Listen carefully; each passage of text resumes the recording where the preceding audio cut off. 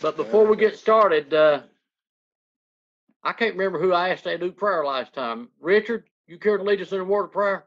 Yes, sir. Let us pray. Father in heaven, we thank you for our time on this earth. We thank you for our lives, and thank you for your word and your son Jesus, who died for us, that we can have remission of our sins, and that we can be counted worthy one day, Heavenly Father, to be with you. And pray that we stay on that straight and narrow path and always look to you and your Son, and to keep your word in our hearts, and to be humble people, to treat other people as we would have them to treat us, and to love them. And pray that you forgive us of any sins that we have committed against you. And thankful for the ones that are here tonight, that are listening on these devices that we have nowadays, that we can discuss your word and to better understand it, Heavenly Father. And we pray that you bless each and every one of us tonight, and the ones that are in the Church of Christ at Catlettsburg that are not with us. We pray for our other members, that you would be with them and help them, Heavenly Father, through this life, that they can finish the race, and that we can all be together with you one day. And pray that you be with Brother Elias as he has studied the lesson, and that he presents it in such a way that we can better understand, and we can learn from your word, Heavenly Father. And just watch over and guide us, and also be with the Hicks family as they mourn the loss of a mother and a grandmother and a great grandmother, and we pray that you would watch over that family and comfort them, as we pray in Jesus' name. Amen. Amen. I don't know. If you didn't get a chance to read the obituary, Ruby had 47 grandchildren and great-grandchildren. Yeah, I read that. 47. That's just amazing to me. And all that from just 6 children. So you figure 6 children and great-grandchildren, you're talking about a bunch of kids. Yeah. 6 children. So. Well, Flo had 6, and she only had about 10 grandchildren. Well, there's, I don't know exactly the number of children. I'd have to add it up in my head. But Mom's on it. She buys Christmas gifts for everybody in the family, children, grandchildren, and great-grandchildren. And she buys 27 gifts. Yeah. So, and I know at least 6 of those are for her children and their wives. Yeah. So, she don't have near like Ruby had. Right. I got 35 You got 35? all together, with the kids and the spouses and the grandchildren and the great-grandchildren. Well, that's great. 3 boys. That's a lot. I only got 3 grandchildren and no great-grandchildren yet. You don't want any great-grandchildren? Not yet. Not yet. Do you? Yeah, the oldest one's just 16, so I hope he ain't ready for that. Exactly. We got a long way to go yet. Yeah. But our Bible lesson tonight, we're going to be looking at the source and standard of authority. Now, the scripture that I told you we're going to start on, we started on last week. We're going to be on that scripture a lot of times, and there's a lot of other scriptures that we'll repeat quite often. We're not going to, the authority only stays in the New Testament is what we're going to look at. Of course, we'll look some at the New Testament, Old Testament, because it's important to us too. This is probably the single biggest problem in religion today. Understanding authority. If you don't understand authority, you can't understand anything else about the Bible. You'll be lost going through our trying to study if you don't understand the authority and put it in the right place. First of all, think about it. there's only two sources of authority. And the scriptures tell us that. There's only two available sources, and one is right and one is wrong. They can't both be right. That's just like we've talked before, and Calvin has mentioned the fact you could both be wrong. You could both be wrong. If you disagree, you could both be wrong, but you can't both be right. And Calvin said that several times, and that's what it comes down to. So if your authority for what you do as far as a Christian goes comes from the wrong source, then you're going to have the wrong information. Let's look at what those two sources are. In Matthew chapter 21, beginning at verse 23, it says, and when he was coming to the temple, the chief priests and the elders of the people came unto him as he was teaching and said, now Jesus comes in and he begins to teach. Well, they want to confront him. They want to try to prove him wrong. And they said, by what authority does thou these things? And who gave thee this authority? Well, it says, and Jesus answered and said unto them, I also will ask you one thing, which if you tell me, and likewise will tell you what authority I do these things. In other words, he's going to ask them now, by what authority do they go by? Verse 25, he said, the baptism of John, whence was it? From heaven or from men? Right there we have our two sources of authority. Either man's authority or God's authority. Either it's from heaven or it's from men. That's the only two choices we've got. And they reasoned themselves saying, if we say from heaven, Richard Moon's coming back.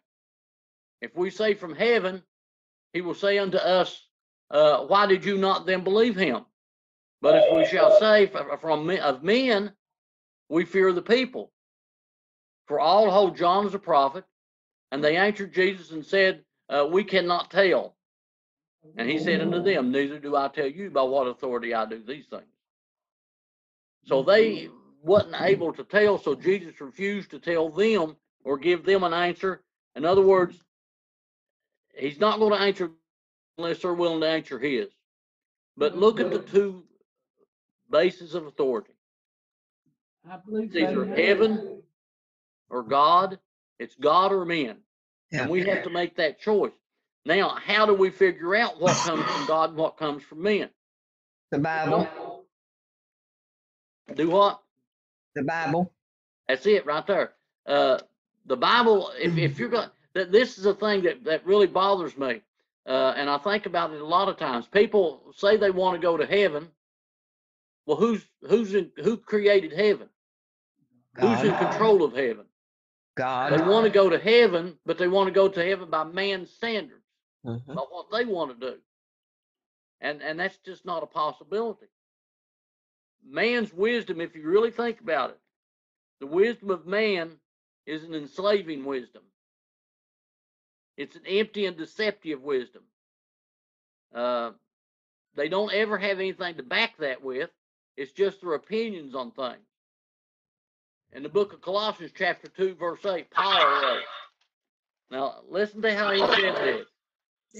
He said, beware lest any man spoil you. What is something that is spoiled? Bad, gone bad. It's rotten. Yeah. And when your milk's spoiling, it's because it's rotting. If you have hamburger or something like that in your refrigerator and it spoils, it's because it's rotting. So think about that. Beware lest man rot you.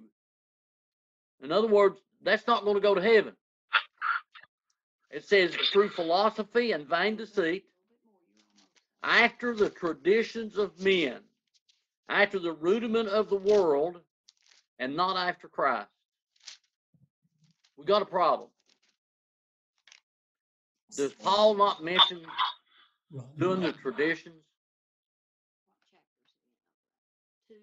Colossians 2 and 8. Think about it. When man's traditions are used, is it okay to use a man-made tradition? According to what it is. Yeah, it depends. Like Brother Calvin says, it depends what it is. Okay, Calvin's absolutely right. It depends. If it conflicts with God's rules, we cannot use man's traditions. And we cannot teach a tradition of man and say that it's a commandment of God. Example of that, communion. We partake of it as one of the first things we do. We partake of it before we do a sermon. What if we done it after we done a sermon? It would be all right. Yeah. It'd be all right. We also teach that it's okay in communion of the Lord's Supper, because when it talks about the cup, it's talking about what's inside the cup. So we use different containers with the use of our communion. Do we demand that everybody use different containers? No, because that's a tradition of man. Some demand that you use one container. Is that the truth, or is that a tradition of man? That's a tradition of man. It's a tradition of man. So we have to be careful that we choose which one is the truth. Any thoughts or comments?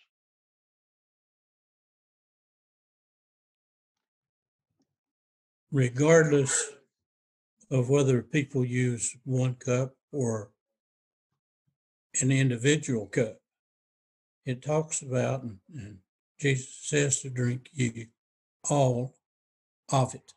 A lot of people will say that you've got to drink it all. That's not what it's talking about. It's talking about each one of you drink of that cup.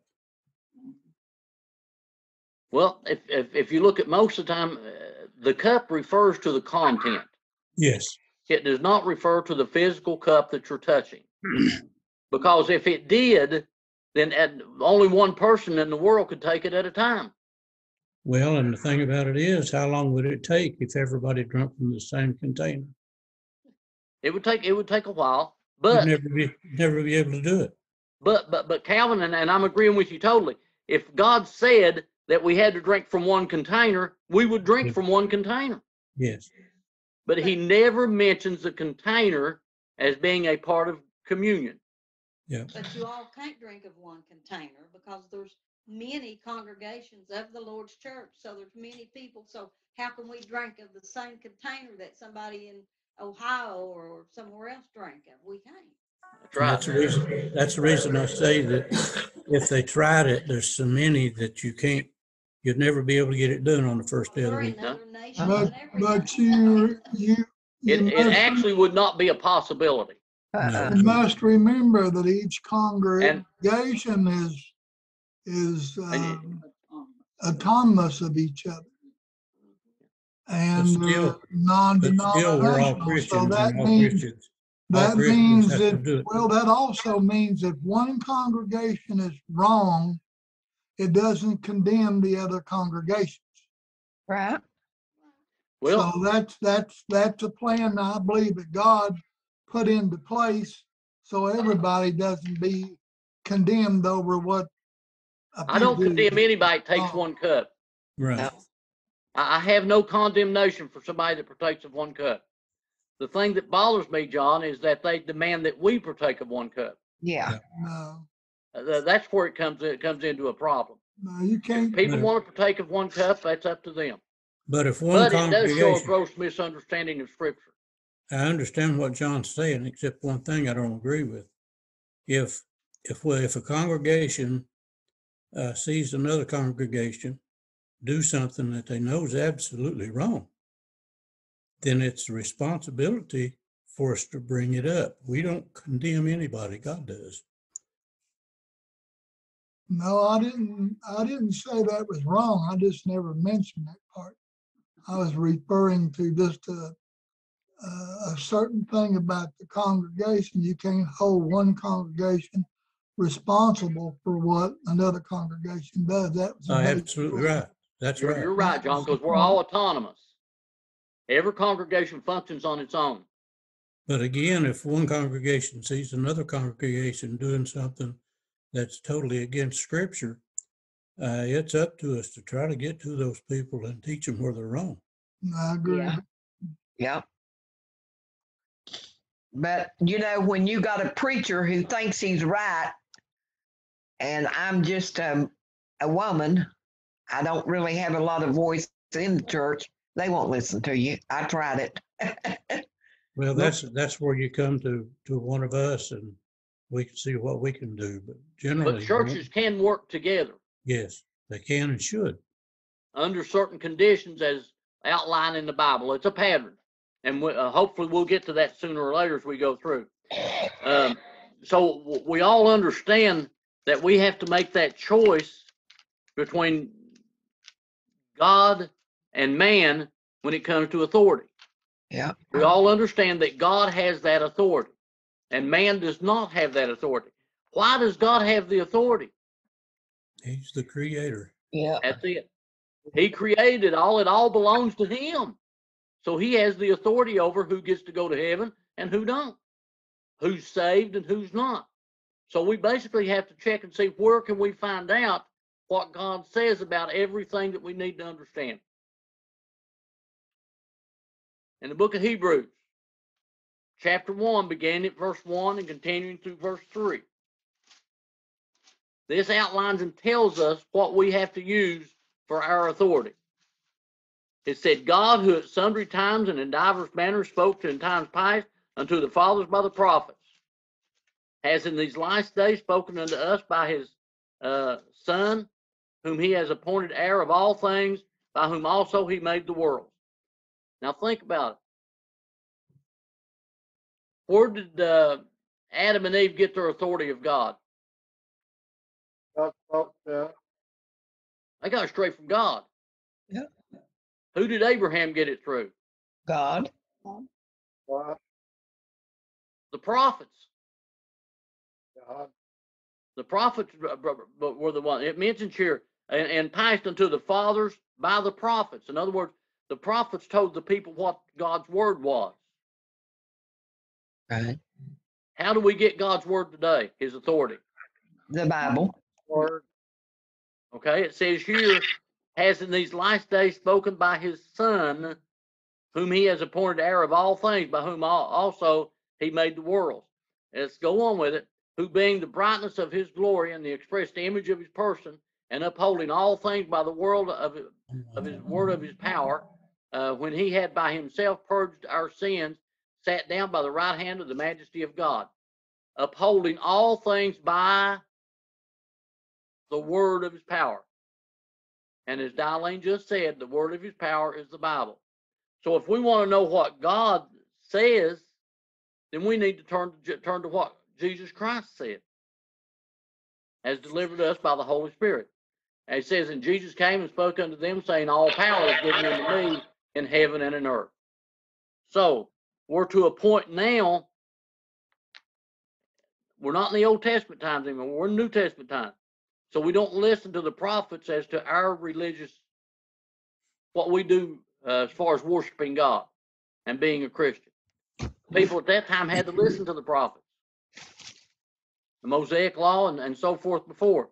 But now we're no longer under those laws, so we have to be under the rules and regulations that comes to the Bible, the Word of God, ever what we want to call it.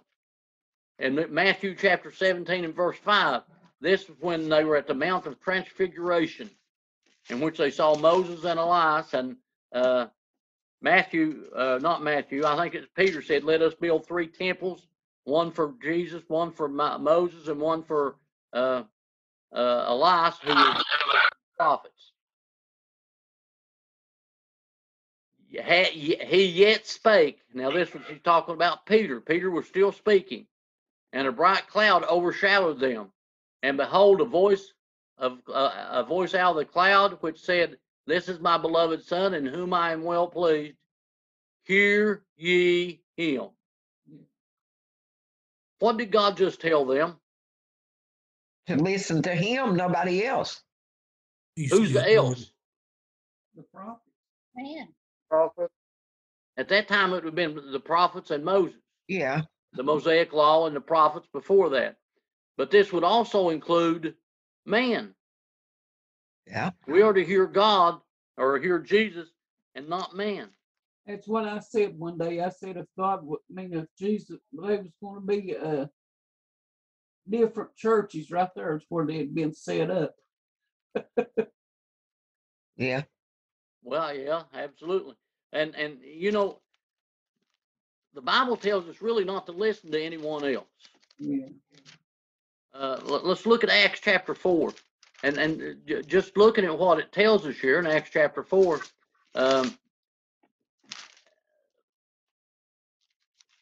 they told him not to preach anymore, not to preach in the name of Jesus of Nazareth.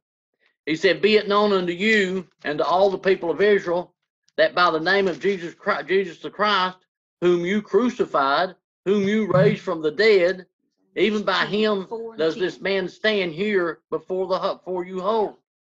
This is the stone, Jesus Christ, which was set at naught of your builders, which has become the head of the corner." Now listen to verse 12. "Neither is there salvation in any other, for there is none other name under heaven given among men whereby we must be saved." What's it mean when we say we're baptized in the name of Jesus Christ? By the authority of Jesus By Christ. his authority. This is the same statement here. "For there is no other authority under heaven given among men whereby we must be saved." So, all things go through Jesus Christ. There's no other way to find any other authority that can lead us. And I think Peter passed on that authority in Acts 2:38 on the day of Pentecost. Do what now, John? I think Peter passed on that authority on the day of Pentecost in Acts 2:38, where he said, "Repent and be baptized, every one of you, in the name of Jesus Christ, for the remission of sins, and you shall receive a gift of the Holy Ghost." What did Peter actually do that day, John? What was he doing? You remember Matthew 18 and 16? You mean Matthew 16 and 18? Yeah. Well, he actually, I don't know exactly what you want me to answer on Jesus that. told him on that day, and I'll give you the keys to the kingdom of heaven. Oh, that's Matthew he opened the 16, door. 19. He opened the door to the church. Yeah. So what was he doing on the day of Pentecost when he preached that sermon and told them to repent and be baptized? He was opening the doors to the church. Absolutely. He used the keys that Jesus Christ gave him to open the door, because that's what keys do. So think about it. That was the only keys to heaven. So it had to come by the authority of Jesus Christ, and no other way could it be done. Thoughts or comments?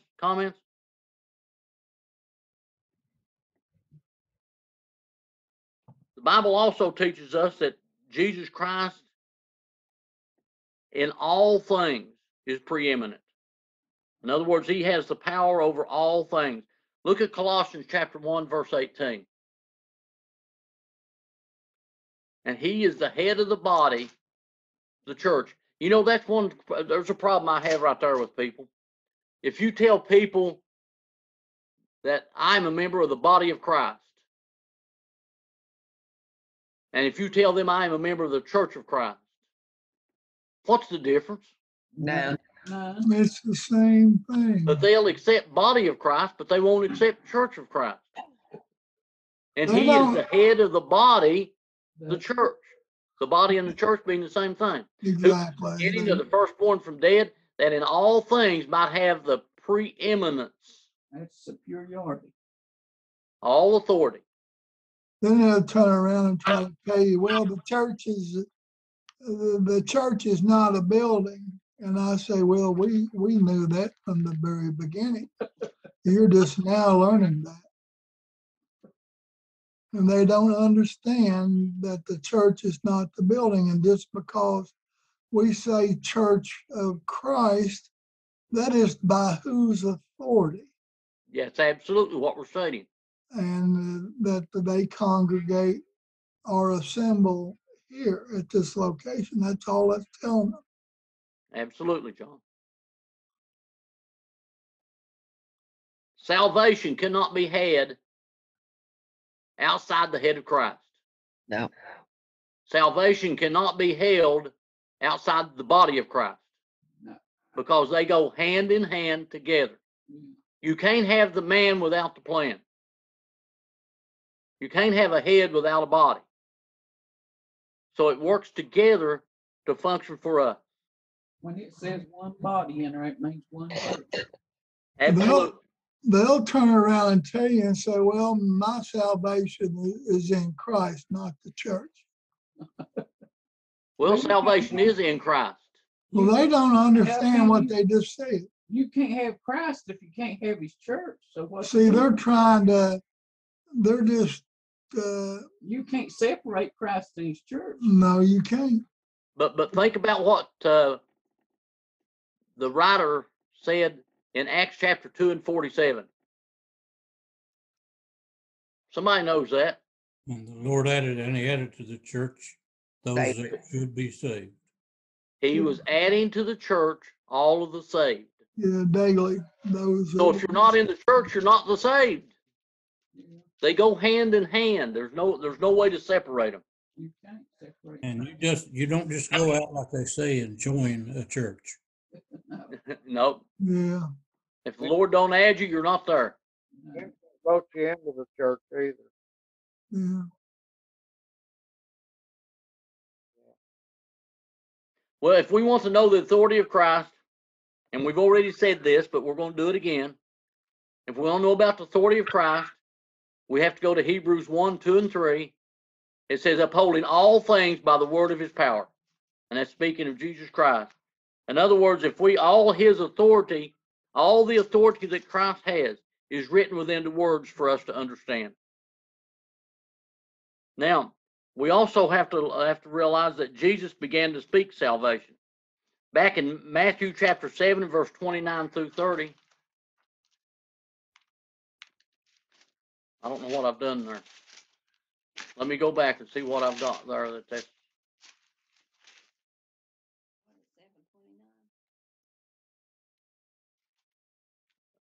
28 and 29. I don't guess I've got the scripture written down. All I've got is the scripture, not the words. But Jesus began, and this is Matthew chapter 7, verse 28 and 29. And I left out the first part of it when I copied it. It says, and it came to pass, when Jesus has ended these sayings, the people were astonished at his doctrine. For he taught them as one having authority, and not as a scribe.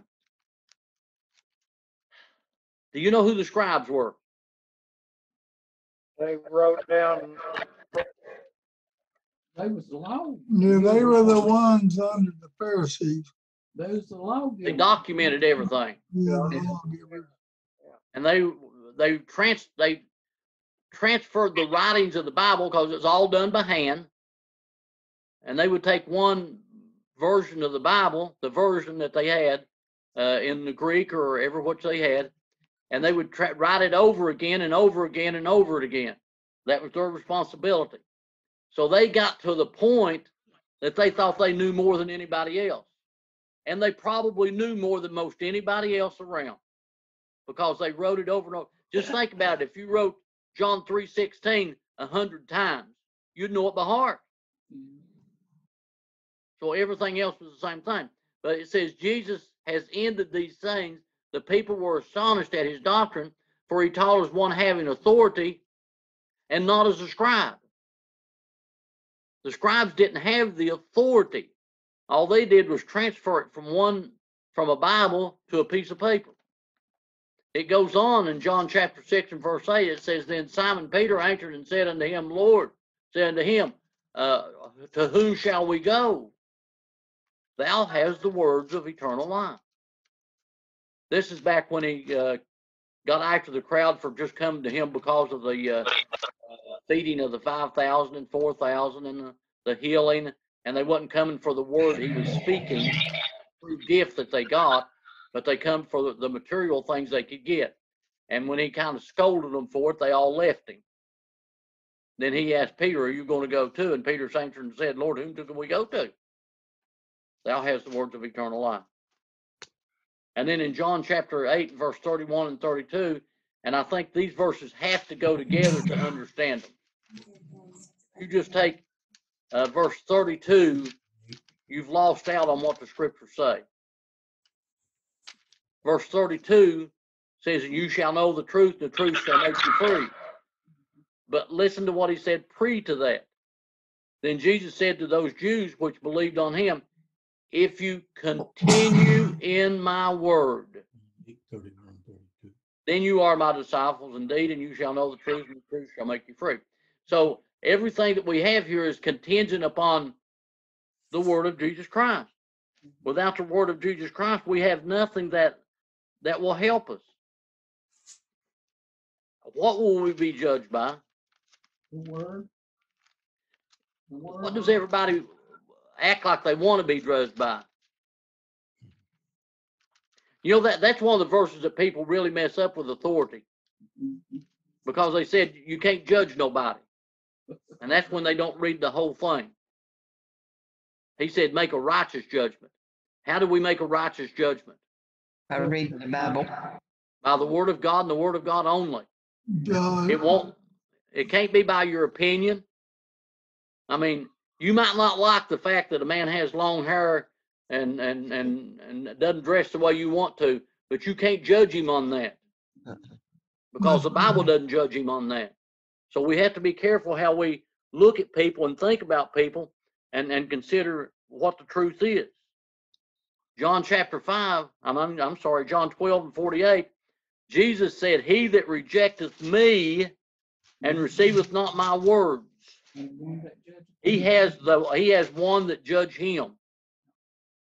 The word that I have spoken, the same shall judge him in the last day. In other words, we will be judged by the word of God when that time comes.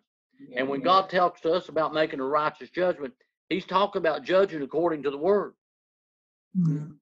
John 7:24 says, judge not according to appearance, but judge righteous judgment. That's right. It's judging by the word of God. If the Bible says it's wrong, it's wrong. Or the Bible says it's sin, it's sin. If we say that baptism is necessary for salvation, if a person's not been baptized and they say they were saved before they were baptized, and we say what baptism is necessary for salvation, we're not judging them unrighteously. We're judging them righteously, because that's exactly what the word of God says. It says, whereunto baptism doth now save us. But most of the people that says judge not, they try to defend, they justify their sinful life. That's the reason they do Well, that. they're talking about the wrong scripture. But she's right. People who say you can't judge are really wanting to justify their life. Yeah, their sinful life. Yeah. They don't want to accept what the word of God says. So when you use the word of God in a judgment, they say you don't have the right to judge me. Well, guess what? I'm not judging you. The word of God is judging you. That's what I tell them. I ain't judging. Yeah, I often tell Doris they try to judge people that has a mote in their eye when they got a 2-by-4 nurse. Yeah. Well, we just always need to remember that we don't judge people. The word of God judges people. Yeah. And all judgment is given to Jesus Christ through his word. John 5 and 22. If the Bible says sin, we have said sin too. Sin does not change. No. If it was sin in the first century, it's sin today. Yes, sir. For the Father judges no man, but has committed all judgment unto the Son. So, if we want to know what to do as a Christian, if we want to understand the authority of God, we've only got one place to turn. And it's not a Greek Hebrew lexicon. We can use that to help us, but if we can't see where it agrees with the word of God, then we can't use it. Yeah. It's not some book that someone wrote.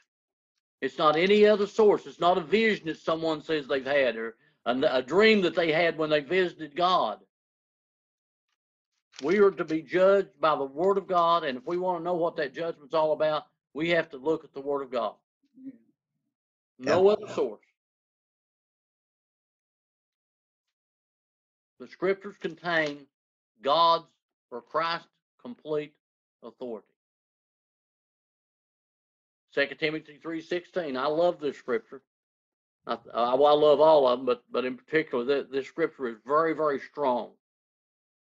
It says all scripture is given by the inspiration of God. Now, this includes the New and the Old Testament. We can look at a scripture like this and we can say, well, the New Testament wasn't written yet. Well, he's not just talking about what's happened now, at that time.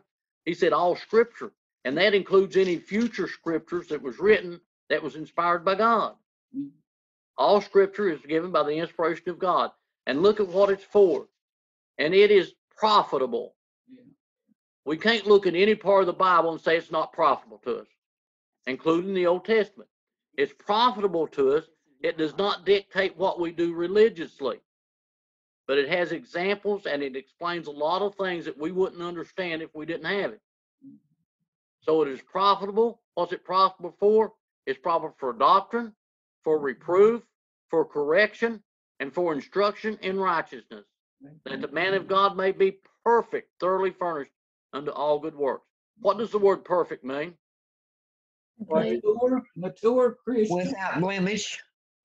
What means complete is what it means. I believe it. So if we want to be complete Mature Christian.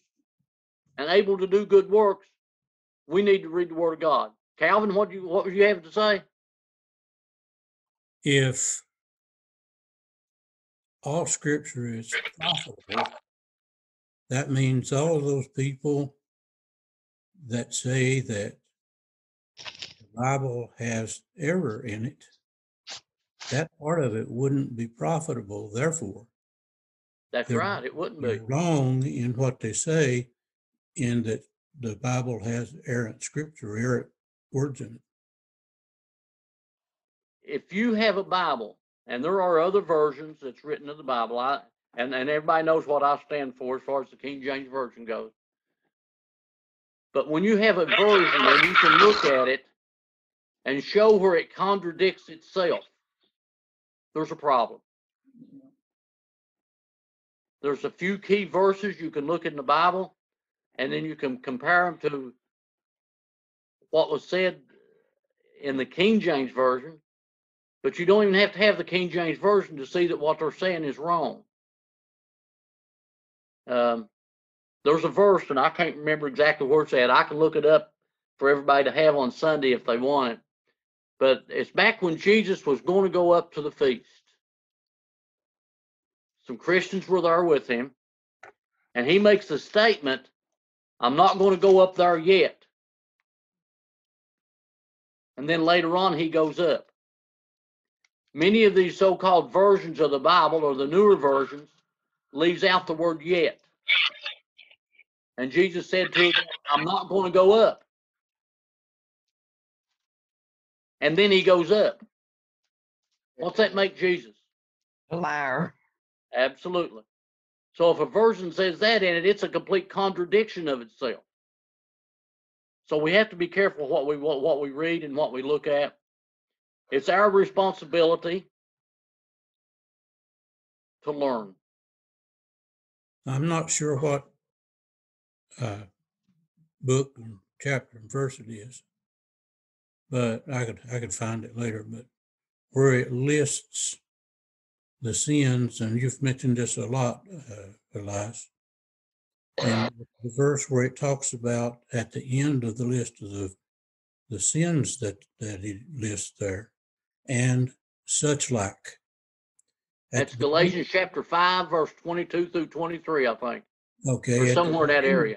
At the beginning of that, where he lists those sins, King James says, no, wait a minute, I'm thinking of a different place. It's in there somewhere.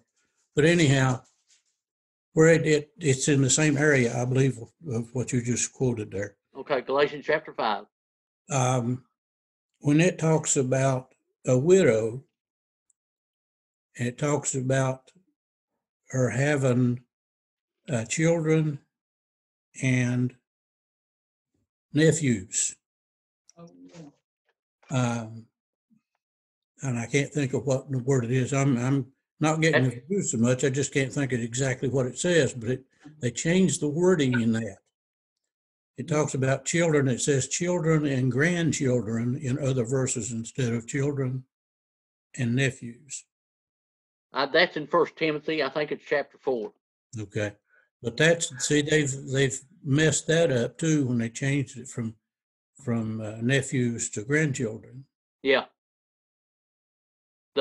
We have to be careful that they don't conflict. If we find conflict in the King James Version, then we need to find something else.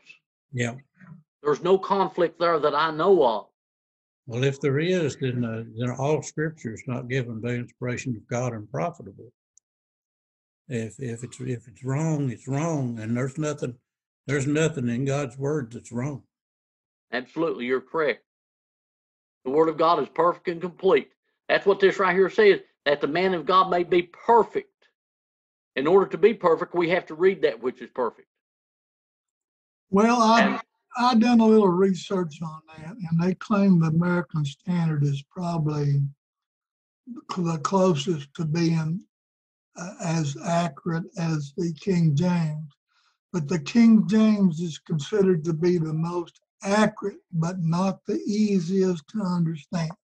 The American Standard Bible is easier to understand, but King James is more accurate if you're going for accuracy for the Word of God. I'm going for accuracy. Yeah. But a lot of people has a hard time understanding the King James. That's why they get away from it.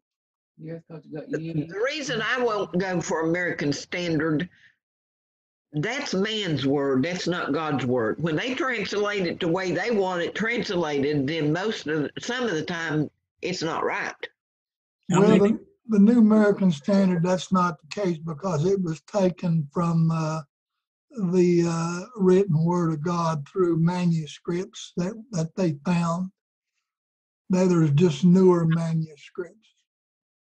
How many? It would appear to me the older manuscripts would be more accurate. How many different American Standards was written? I don't use nothing but King James, so I don't know. There's several of them, but they claim lately that the New American Standard Bible is really good for people who don't understand the details.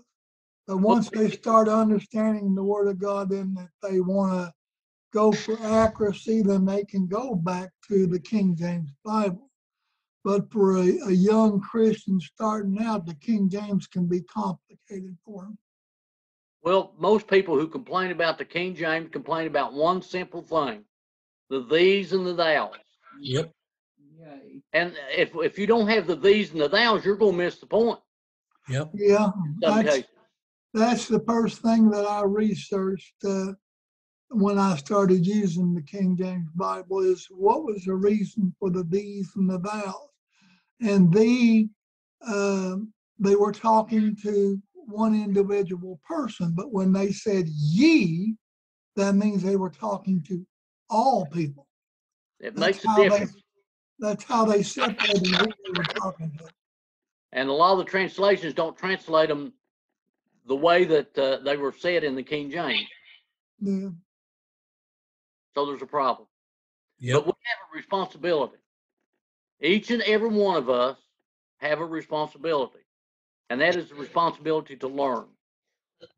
Whether you learn by reading or learn by talking with people or learn by going to worship service and studying your Bible over and over again, it's our responsibility, each of us, to learn. And as we learn, it's our responsibility too to make sure the word is being taught correctly wherever we attend services at. 1 Timothy 2:3-4. For this is good and acceptable in the sight of God our Savior, who will have all men to be saved and come to the knowledge of the truth. You know, a lot of places, and I know of a denominational church. I don't remember I know the name of it, but I won't mention that. But it was up at Crum, and their preacher told him that he didn't want them reading any sources outside the Bible because they would only get confused. Does that sound like a problem? Well, In other words, let me tell you what to believe. Oh, no, I would never do that. Never. Wonder Well, I how many- hope you won't. That No. would make how me many want to tracts do of- it more. Yeah, me too. yeah, I think something was wrong then. What I read a lot of sources outside the Bible, and what I do is I use the Bible to compare those sources to see if those sources are telling me the truth. That's right. You don't compare the Bible by the source, you compare the source by the Bible. Exactly. The Bible is the truth and everything else is leading up to it. That's how It's simple. that is the primary way you can tell if a denominational preacher is fibbing to you or not, And, or and I don't misleading. know where this is at either, Elias. It's, let God be true and all men liars. Right. Well, that's Doris's favorite verse. Well, let's hope that all of us aren't liars. Well, we're not writing anything different than King James either. No. Our source comes from the Word of God. And Yep. as long as it does, we're going to be the truth with God. 2 I've had- Timothy 2:15. I've heard it said that in order to understand the Bible, you've got to use at least 3 translations. If we depend on God as we study, as we read and study, meditate, pray, if we depend on God, we'll eventually get the truth. We'll understand it. You know what 3 translations will do for you? It'll confuse you. It'll totally confuse you. I mean, that's a crazy thought. You got to have 3 translations to understand the Bible. No, you could do God, Jesus, and the Holy Spirit, and that's 3 good ones. But that's not what they're talking about. They're talking about I know 3. that. three What ma- was it? They're talking about you got to have at least God, 2 Jesus, and the man-made Holy translations Spirit. Oh, yeah. Yep. Yeah. because you got to have man to tell you what to say. Yep. And all of you know me long enough, you know this is one of my favorite verses in the whole Bible. The New Study to show International, thyself approved unto God, a workman that needeth not to be ashamed, rightly dividing the word of truth. And I've harped on forever. If you want to rightly divide the word of truth, you have to study. If you want to rightly divide the truth, you've got to have the truth. That's absolutely right. It all goes hand in hand, don't it, Calvin? Hand in hand all the way through. And Ephesians chapter 5, verse 17, wherefore be ye not unwise, but understand what is the will of the Lord, what is the will of the Lord is. The Church of Christ, and I've emphasized this over and over again, the Church of Christ wants every member to be knowledgeable. Yep. They don't want anybody to follow a preacher or an elder, a deacon, whatever you want to call. We're not to follow those people. We're to follow the Word of God. And everybody that I know of as a member of the body of Christ, or there may be a few people I've known of in my life, there have been, that don't want you to study to show yourself approved. They want to tell you what to believe, and we have some people like that. If you ever go to a place in worship where the person wants to tell you what to believe instead of showing you what the Word of God is, then you need to find the nearest door and go somewhere else. Or try to tell you that the Bible means one thing when you know positively that it means something else. Go talk to somebody and But figure out. now, Eileen, I myself have looked at it and read before, and I found out that someone else taught me and I understood better. Well, I would go to, as I have done, go to other people and clarify it to myself. You know. And I see no problem with that. And, People that you trust, yeah. like you trust someone about the Bible, and someone tells you something, then there's nothing wrong with discussing that with someone else to try to make sure your understanding is clear. Right. I do that. I talk to Shelby all the time, and she sets me straight. I used to call Bertie Ray once a week when I lived up in Louisa and try to go to churches up there. I'd call him, me and him would talk for hours because I would be upset over something that was said or was done, and I wanted to make sure if I was right or wrong. So I'd call Bertie Ray and he'd call Jesse J, and we'd get on a big long conversation about it. Well, that's important to do. We need to always make sure and seek the truth. But always remember, and we've said this over and over again, I'm not the only person. We've said it over and over again. Make sure that what you're being taught is according to the Word of God. And that's where it's at. I don't care how, I mean, you could put a lot of trust in a person and they could be mistaken. Yeah. So if it don't sound right, question it. Don't question God's Word, but question the teacher if that's necessary. Elias, there's 16 verses in the New International Version that's not in there, that's in the King James. Which one? The New International Version Yeah. got 16 verses missing. Well, I can tell you what some of them are without looking, because I've looked at that before. Confessions left out. I know that one right off the bat. In the book of John, there's some left out about talking about these three in heaven, talking about the Father, the Son, and the Holy Spirit being one. The NIV is really, from what I've read, one of the worst versions you could ever consider reading. It's one to go to the garbage as soon as you see it. Yeah. Yeah. But now I'll tell you how they justify doing that. They'll tell you that those scriptures are not missing. That they're repeated in another verse. No, they're not missing because they were not in the oldest manuscripts. That's why they were not in the NIV. That's what they'll tell you. But when you go to research the NIV, you will find out that a lot of their board members were denominational churches, and they've got one thing on their mind, is to destroy the deity of Jesus Christ, so they can tell people, well, you don't have to be baptized to be saved because you're saved before you're baptized, and these scriptures prove it. The revised scriptures prove it. Exactly, they're revisions. Also, if you look at the NIV, and again I forget where the scripture's at. It's in the Old Testament.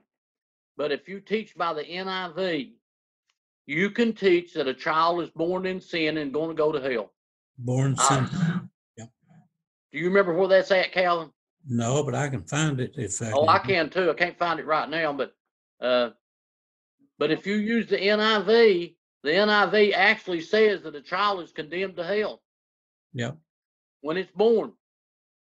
And the Bible. Well, they like to use Psalm 51:5 too. And we know better than that. We know better. See, what they try to say that it's born in sin.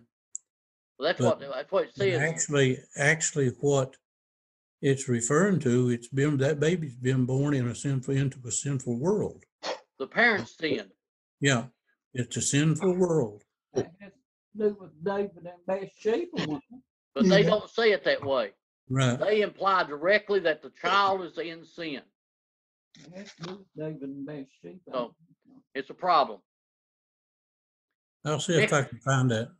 It is. It's Psalms 51:5, and it says, that's it. Behold, I was shapen in iniquity, and in sin did my mother conceive me. Conceive me, yeah. Now, what's the NIV say? I don't know. I don't. Hold on. Where's that at, John? That's Psalms 51:5. Can you get that, Calvin? Yeah, I'll get it here in a minute. Okay. That there said I was conceived in my mother's sin. Yeah. But listen to what the NIV says. 51. Psalms 51:5.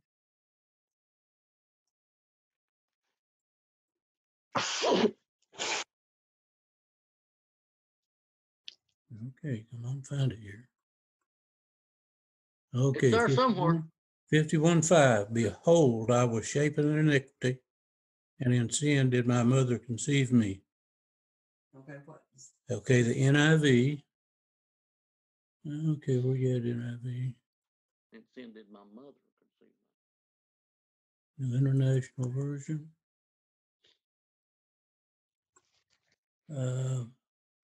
Surely I was sinful at birth, sinful from the time my mother conceived me. I See, can that puts see, the sin on the baby. yeah, Yeah. So for no other reason than that one verse, don't try to live by the NIV. It's How could a dangerous. baby be in sin? There's Yeah. a lot of places in the NIV that, There's a lot of other verses that are totally, yeah. I mean, yeah. you just know they're wrong. Cause So, that's what Jesus put around him was little children. He said, such is the kingdom of God, Mhm. is a little child. yeah, he says you must become like a child. Yeah. And he's talking about the humility of that child. If you don't become as humble as these little children, you can't go to heaven. How can you sin if you're not knowledgeable? Any other thoughts or comments? I rather read the King James version. We all agree with that, Scott. Yep. Yeah, we do too. Anybody got anything else? Next week, we're going to look at how to establish authority. Because it's almost 7 o'clock. Yeah. So next week, we're going to look at how to establish authority. And some of the things we're going to look at, you've all heard before. That's direct command, apocalyptic example, and a necessary inference. So, and we're going to be looking at silence of scriptures. We're going to look at aids and additions. There's a difference in those things, but that's what we're going to try to do next week. But before we leave, we need to make sure that everybody understands the necessity of salvation. Well, if you're listening to these words and you're not a member of the body of Christ or the Church of Christ, then you need to believe that Jesus Christ is the Son of God.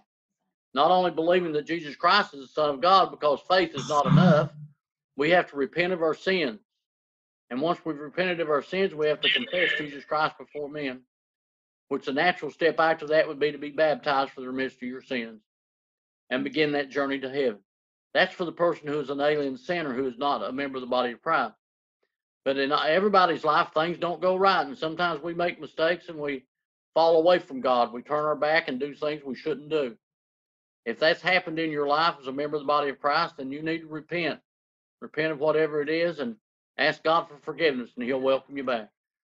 If you're listening to this sermon, you can call the phone number at, you can tell us now, but if you're listening to this as a recording, you can use the phone number to call me personally. My phone number's on there. Or you can call the church number, which is also on there, and we'll see that you get in touch with someone that can assist you in finding Jesus. But if you're listening now and you need our assistance, let us know before we close.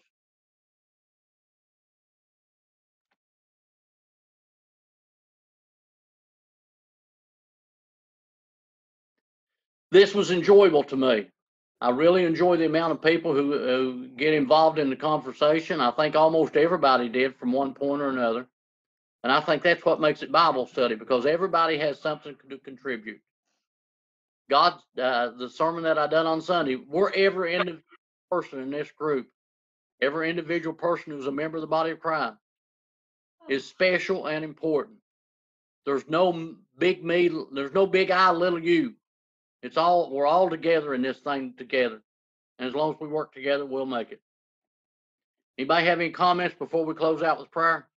We received a call about 30 minutes before church started this evening, our Bible study started this evening, from a new lady. She didn't leave her name. She wanted to know what time Bible study started tonight at the church. And I said, well, we're not having it at the church, but I give her our Zoom information. So apparently she wasn't able to make it, but it seems like to me there might be people starting to be interested in wanting to come back to a church. Well, we can discuss that. We probably ought to wait till Sunday when we've got other people there. But with the way things have increased and everything, we might be able to come back on Wednesday night if everybody's in agreement with that. But I think we need to have everybody there and discuss our next step. And it might be time for us to go back to Wednesday night Bible study. We can wear a mask. Do what? We can wear a mask and We can wear our mask. Yeah, we she could do said. do like we do on Sunday. Yeah. And since most of us have shots now, we still have to be concerned for those who don't. So we need to wear our mask because we need to protect ourselves, but we need to protect other people also. So we can discuss that Sunday morning and decide what we want to do. And again, like I said, it's everybody's decision. There's nobody going to make a demand on what anybody else is doing. So we can look at that Sunday morning and discuss that, and it might be time. Our Zoom contract is coming up. It expires, what, the 10th of next month or something, John? Yeah, I don't know, it's sometime in that category. I don't want to waste money, but I think we probably ought to go ahead and renew it just in case. Does anybody have a problem with that? Why not wait and discuss it Sunday? Okay, we'll discuss that Sunday. I'm not going to renew it right now, so I'll wait till after Sunday to do that because we got 2 or 3 weeks before we have to renew it. So let's discuss that Sunday also and see how it goes. Anybody got anything else before we close with prayer? Brother Calvin, would you care to close us out with prayer? Our God and Father in heaven, we are thankful tonight that we've been able to come together and look into your word again. Help us, Father, to all think on these things that has been mentioned here tonight, meditate, and try to learn and understand more of what and where your authority is. Help us to continue to look into your word and look at those things and prove all things that are right in your eyes. We're thankful, Father, that you are you and you have done for us what you have, in that you sent Jesus to this world that he would die on that cross, shed his blood, that we might have hope of eternal life when this life is ended. Again, Father, thank you for all things, all the blessings of this life, especially those spiritual things. Thank you again, and be with us. Help us to continue to meditate upon your word as we live here in this on this earth. And now go with us and help us to continue to look to you for all things. And it's in Jesus' precious name we pray. And amen. amen. Well, let's hope everybody continues to be fine. Protect yourself, wear your mask, keep your social distancing, and do well. Take care of yourself. I love everybody. See you on Sunday. Uh, No, Talk be to you good. later. Calvin,